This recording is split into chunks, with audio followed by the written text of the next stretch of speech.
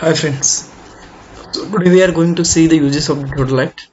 So first use of the theodolite is measuring the horizontal angles, measuring the vertical angle, measuring the deflection angle, measuring the magnetic bearing, measuring the horizontal distances, finding the vertical height, finding the difference of elevations, and arranging a line.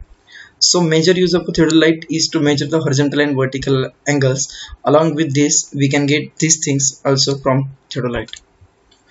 So first you are going to see the various types of theodolite. So basically the two types of theodolite, first is a transit theodolite and second is a non-transit theodolite, and vernier theodolite and micrometer theodolite. Size of theodolite is defined according to the diameter of the main horizontal graduated circle. In engineering, 8 cm to 12 cm theodolite generally are used. Now, before going to start the theodolite, we have to know certain technical terms. Okay, one by one we are going to see what are the various technical terms. First is the centering. The process of placing the instrument exactly over the station is called as a centering, and centering we are going to do with the help of plumb bob and the optical plummet of the theodolite. Okay, and why centering is required? Because when you are going to measure the horizontal angle from one station, actually we have to transport that ground point to the exactly center of the instrument, that theodolite. Then we are going to measure the horizontal angle or the vertical angles. Next is a transiting. What is transiting? The definition of transiting like this: rotating the telescope about horizontal axis in a vertical plane by 180 degree. That process is called as a transiting. What is face left and face right of instrument? So face left means when the vertical circle of a theodolite is the left side of the observer, that is called as a face left position of the instrument, and when the position of vertical circle in theodolite is the right side of the observer, that position of the theodolite is called as a face right. Telescope normal, the face left position is called as a telescope normal, and the face right is called as a telescope inverted. What is next is the changing of the face. What is changing of face? Bringing the theodolite face left position, or bringing the horizontal vertical circle of the theodolite from left side to right side by the mean of transiting. That process is called as a changing the face. Swinging of the telescope means what? Rotating the telescope about horizontal axis. Okay, inward about the horizontal axis is called as a telescope, or swinging the telescope. Next and very important, the telescope having the major axis. Okay, imaginary axis or the lines. So first we are going to see what is line of collimation. Line of collimation definition like that: it is an imaginary line passes from the cross section of the diaphragm and intersection of the cross section of diaphragm and optical center of object glass and its continuation. That line is called as a line of collimation. Second, axis of bubble tube, the line which is tangential to the axis longitudinal bubble tube, that axis is called as a axis of telescope. Axis of bubble tube, the line which is the axis of telescope definition is like that: when it is an imaginary line passes from optical center of eyepiece and optical center of object glass, that is called as a axis of telescope. And axis of bubble tube is that line which is tangential to the longitudinal bubble tube, that axis is called as axis of bubble tube. Vertical axis, the axis which showing the gravity line or plumb line, that line is called as a vertical axis. And next is a horizontal axis, the axis which is perpendicular to the axis of telescope, that axis is called as a horizontal axis. And main and important thing in theodolite are the permanent adjustment. What are the permanent adjustment? To fix the desired relationship between these fundamental axes, mean line of collimation, axis of telescope, axis of bubble tube, vertical axis and horizontal. To fix the relationship, fundamental relationship of this axis in the theodolite, that process is called as a permanent adjustment. And least count means the minimum reading we can measure by using the theodolite, and minimum reading we can take on a vernier, that is called as a least count of a theodolite.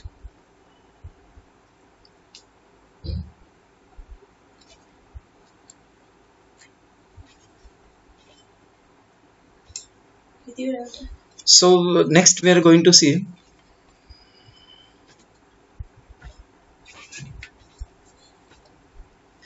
what is meant by transit theodolite. Okay, transit theodolite, the theodolite means when the telescope is going to rotate about horizontal axis in a vertical plane by 180 degree, that theodolite is called as a transit theodolite. Now we are going to see the various, this is typical cross section of the theodolite, and now we are going to see the various parts of the theodolite. So first thing we are going to see the trivet. Okay, the part which are going to rest on the tripod first, that is called as a trivet.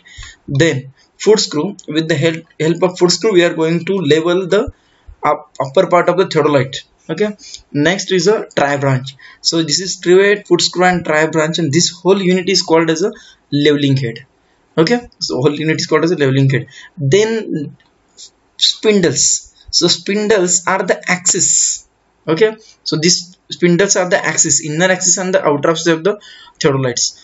Lower plate, so here you can see the lower plate and upper plate. Lower plate here in a horizontal circle, lower plate having the main scale and upper plate having the vernier scale.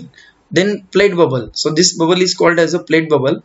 And then this is the standards or vertical A-frame, which going to connect with the horizontal circle with the vertical circle and the telescope. So this is called as the index bar, which having the altitude bubble tube and tabular compass also. So this is telescope, which having the eyepiece, object glass and the diaphragm. So here is a focusing screw, means if you want to get the clear image of the object, in that case you are going to use the focusing screw. This is called as a horizontal axis, which is perpendicular to the vertical axis. This is clamp screw. With the help of this clamp screw we can control the movement of this telescope. And here is a vertical circle having the main scale and the vernier scale. So these are the various parts of the theodolite, and here is the plumb bob.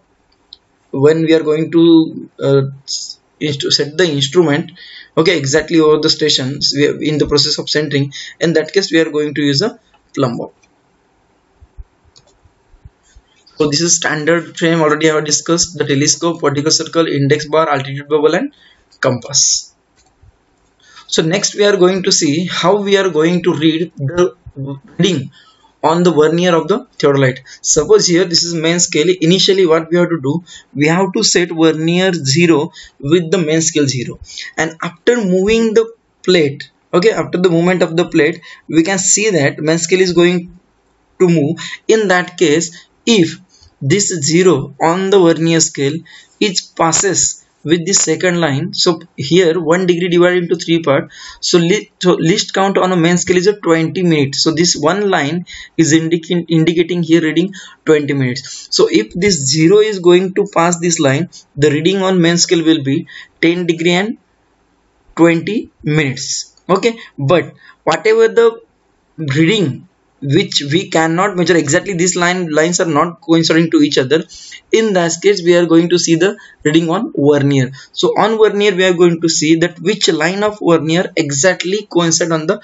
main scale. So suppose this line is going to exactly coincide on the main scale line, vernier line. So this reading we are going to read that on vernier the readings were 0 minute to 20 minute, because whatever the least count on a main scale, that should be the maximum reading on a vernier. So here if you can going to read the reading, so this is 10 minute, 11 minute and 12 minutes. So this reading here 12 minute 20 second. So total final angle will be here 10 degree 32 minute 20 second. This like we are going to read the reading by using theodolite. Next lecture we are going to see, next part we are going to discuss what are the temporary and the permanent adjustment in the theodolite.